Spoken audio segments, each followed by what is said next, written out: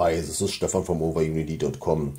I just wanted to show you some nice idea which some other people already had, and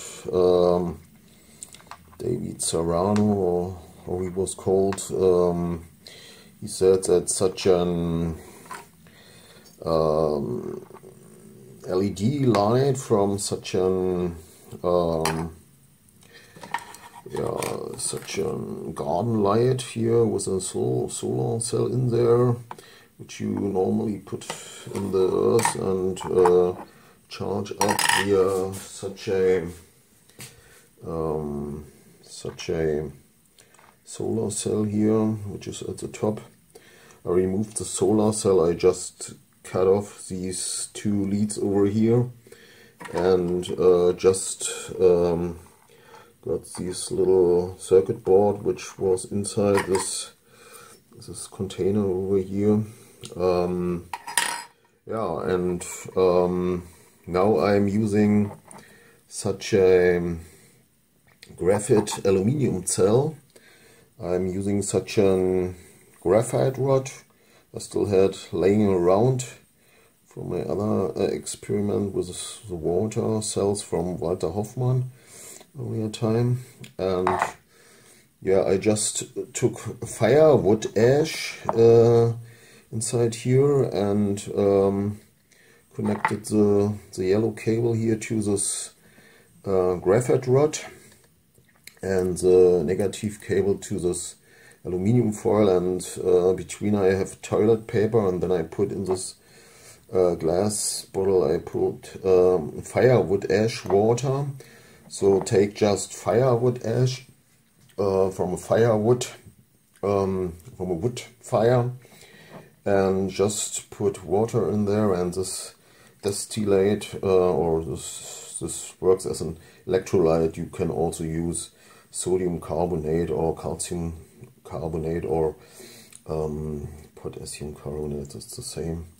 So, and it's generate open circuit voltage. If I disconnect, for instance here, you see such a cell produces about open circuit voltage. Now it still rises again back up to about 1.38 volts or something like this.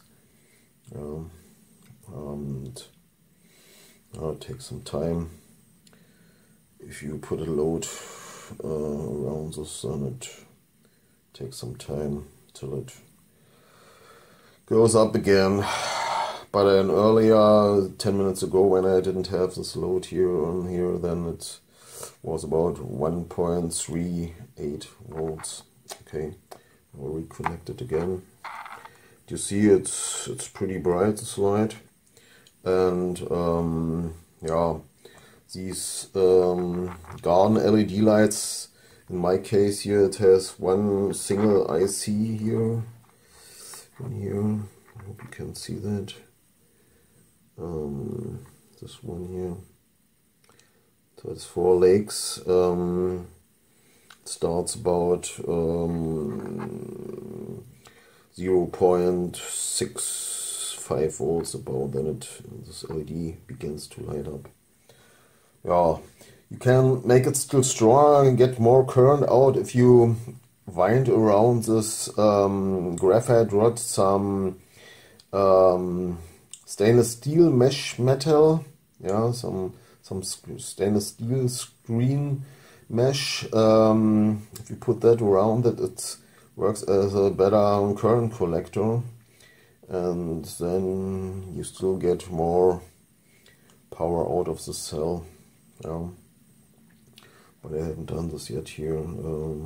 Yeah. So that's a very easy cell, graphite. You can also use something like this here. This is carbon filter from such what is it called? A drinking bottle. Yeah. Drinking bottle filter is also pretty good. Or you can just also get from some D cells, carbon zinc D cell batteries with the graphite rod out, and use this also. Okay, this is now the voltage under load here, 0.8 volts, and this still burns this LED. Okay, I hope you like it. Please give me a thumbs up and subscribe, so you don't miss the next video. And yeah, I will scale this up a little bit in the next time, and hopefully we can then drive some real good power LEDs. Then it only depends on the surface area of the graphite rod and of the aluminium. So and normally also the graphite has to be with one side in air, so it can brass the air, because it's a metal air cell. Yeah. Alright, there we have it. Okay, bye bye for now. Bye bye.